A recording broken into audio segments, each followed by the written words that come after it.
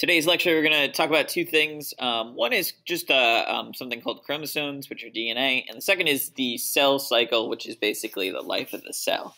And the reason why we're talking about chromosomes with the cell cycle is the cell cycle kind of focuses on how your cell divides up your chromosomes, specifically for the purpose of making new cells. So let's start with chromosomes and what they are, and we'll just start off with the general definition. Chromosomes are made of something called DNA, which you're probably pretty familiar with. DNA is a macromolecule that stores your genetic information. You can think of it this way. DNA is what stores the information on how to build and operate a living cell. So it's kind of like the instruction manual for you or for your cells. It's like a recipe book that describes how to make all the proteins that kind of like your cell needs. And you've seen DNA, you've seen pictures of DNA before, maybe on Jimmy Neutron, this twisted structure. This is just a single molecule of DNA here. It's made of many actually smaller molecules. That's why we call it a macromolecule. It's made of different sugars and acids and things of sorts that come together to form this twisted shape. And every cell in an organism contains a full set of DNA. So this is kind of interesting. Every cell in your body contains all the DNA for every cell in your body. So the DNA inside your eye cell is the same as the DNA inside your foot cell. It's just different parts of that DNA are being read and understood by your cells. So this is kind of why a forensic scientist can take DNA from like anything, a hair, and match it to you.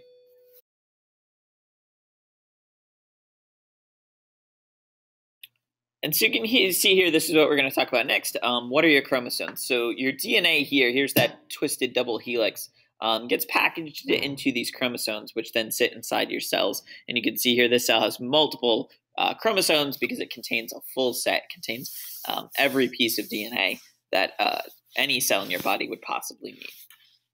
So what we end up finding happening is that if you can imagine how complex you are as an organism, you have lots of different parts, your body makes lots of different proteins and other molecules. That's a lot of instructions. So your DNA molecules are very large. If you were to actually take a single strand of your DNA and kind of stretch it out, if you could possibly do that, it's about 4 feet long. And you have to imagine that these have to fit inside these tiny, tiny little cells of your body. So what happens is, to save space, your DNA is packaged in a structure called a chromosome. What happens is DNA is already twisted. And when you keep twisting something over and over again, it causes the twist to twist on themselves. We call that becoming supercoiled. And after a while, this DNA kind of supercoils itself and gets condensed down to kind of save space. You can see it here. This DNA is twisted, and it's twisted so much that the twists kind of twist on themselves and become retwisted. And that makes up this kind of ball of DNA that we call a chromosome. So it's this really condensed down, twisted, tangled up mess of DNA. We call those your chromosomes. They're basically just condensed down DNA. You can think of it kind of like a telephone cord. If you pick up your telephone too many times and the phone cord gets twisted, it twists on itself. Basically, by packaging your DNA into these chromosomes, it makes it easier for your cells to sort the DNA when it's time to make new cells and to share that DNA with those new cells. It just makes it a little easier to move around instead of having a 4-foot strand of DNA. Really quick, we're just going to go over the differences between chromosomes in prokaryotic cells and eukaryotic cells. So if you remember, prokaryotes are our bacteria. They're very small organisms, they're very simple, and therefore they don't have a lot of DNA. So prokaryote cells are simple, so they only usually have 1 or 2 molecules of DNA. One thing that's interesting is their DNA is circular, so if you look at it like a bacteria, you can see that the ends of the DNA are connected. This isn't true for your DNA, just for bacteria. It's kind of a weird thing. One other thing that's interesting that I like to mention about prokaryotes is they can trade chromosomes from one to another. And this is called lateral gene transfer. And only prokaryotes or bacteria can really do this. But basically, 2 bacteria can kind of get up next to each other, and they can share pieces of DNA. You can see it here. This has a circular piece of DNA called a plasmid. And the 2 bacteria can kind of line up and share DNA. And this is actually a big problem right now with bacteria in hospitals. If bacteria develop genes to make them resistant to antibiotics, some bacteria can share that with other bacteria. So the kind of traits can spread.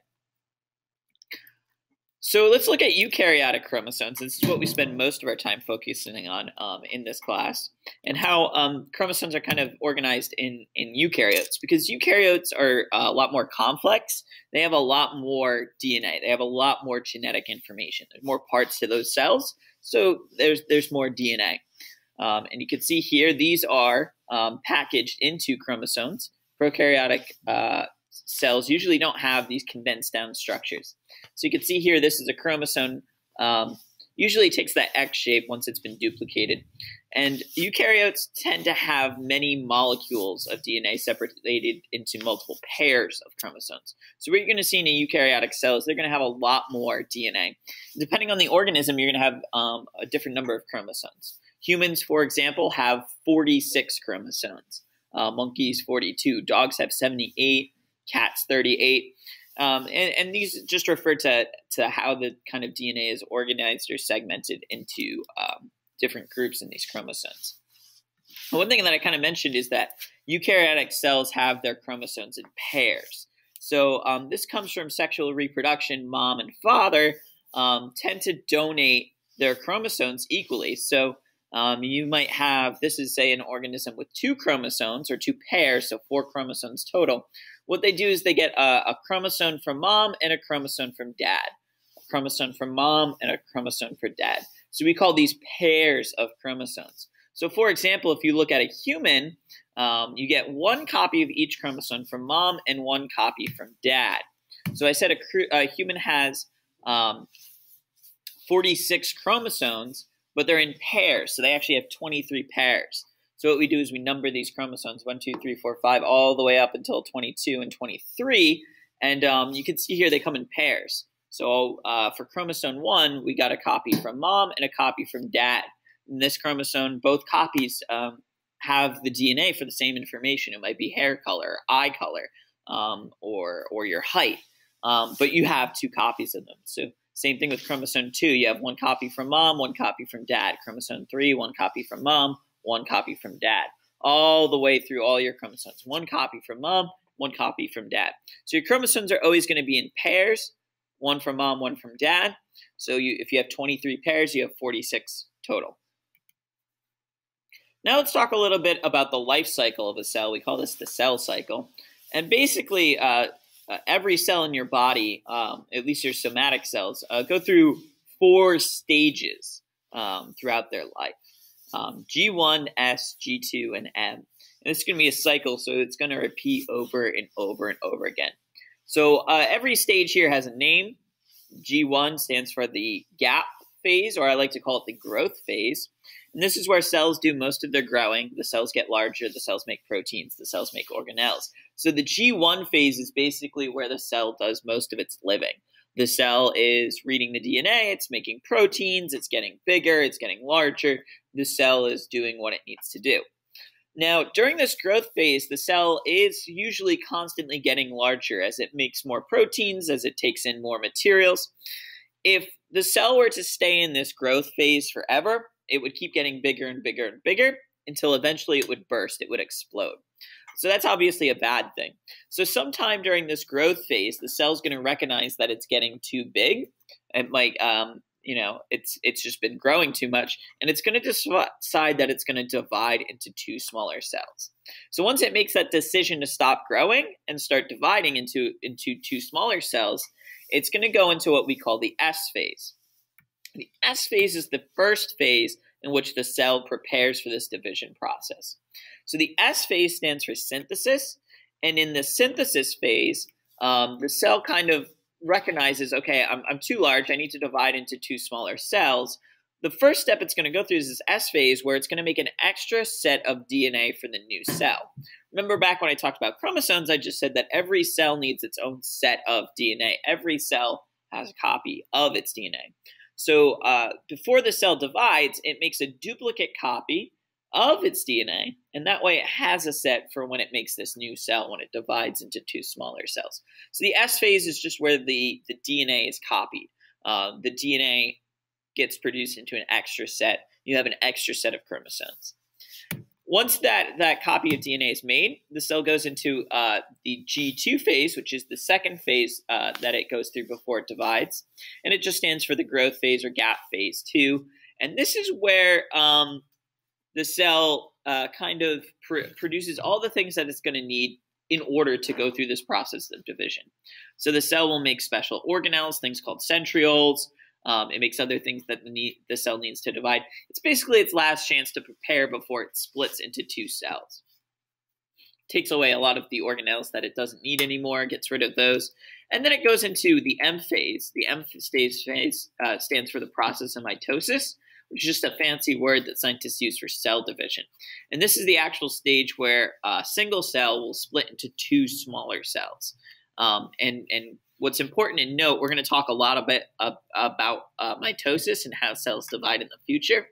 But basically, through mitosis, one cell is going to divide or split into two, and those two cells are identical to each other. We call them sister cells. But basically, because through the S phase, the cell made a copy of its DNA, each cell gets exact copies of that DNA. And then you end up with two cells, 1, 2, that then go through this cycle again and again and again, and then eventually they divide over and over again. And this is how your cells live. If you think about this cycle, though, if it kept going in circles forever, you would end up with a million, billion, trillion cells, and you'd get bigger and bigger in every day. Cells, an individual cell can only go through this cycle about 60 times. So a single cell can only split about 60 times. Once it kind of hits that limit, instead of going to the S phase, the cell just decides that it's not going to repeat the cycle and it's going to die off. And then your body kind of just gets rid of those extra cells. A few cells occasionally go through this cycle more than 60 times. Usually cells that have some sort of error in their DNA, so they can't recognize that they should stop dividing. And these usually become cancer cells, which is generally a bad thing. But for the most part, your cells go through this cycle about 60 times of growing and dividing before they die off. One more thing to note, just because you might see it in a textbook, you can see actually here's a great diagram of the cell cycle here. One cell, DNA gets copied, and you split up that DNA again, and it goes around through this cycle, G1S, G2M, G1S, G2M, over and over and over again. One thing to note, because you might see it in a textbook, is this G1, S, and G2. These three phases, separate from the mitosis phase, they're collectively called interphase. So if you ever see the word interphase, just know that that means G1, S, and G2. It's just the time between cell divisions. So what is my cell doing when it's not splitting in two?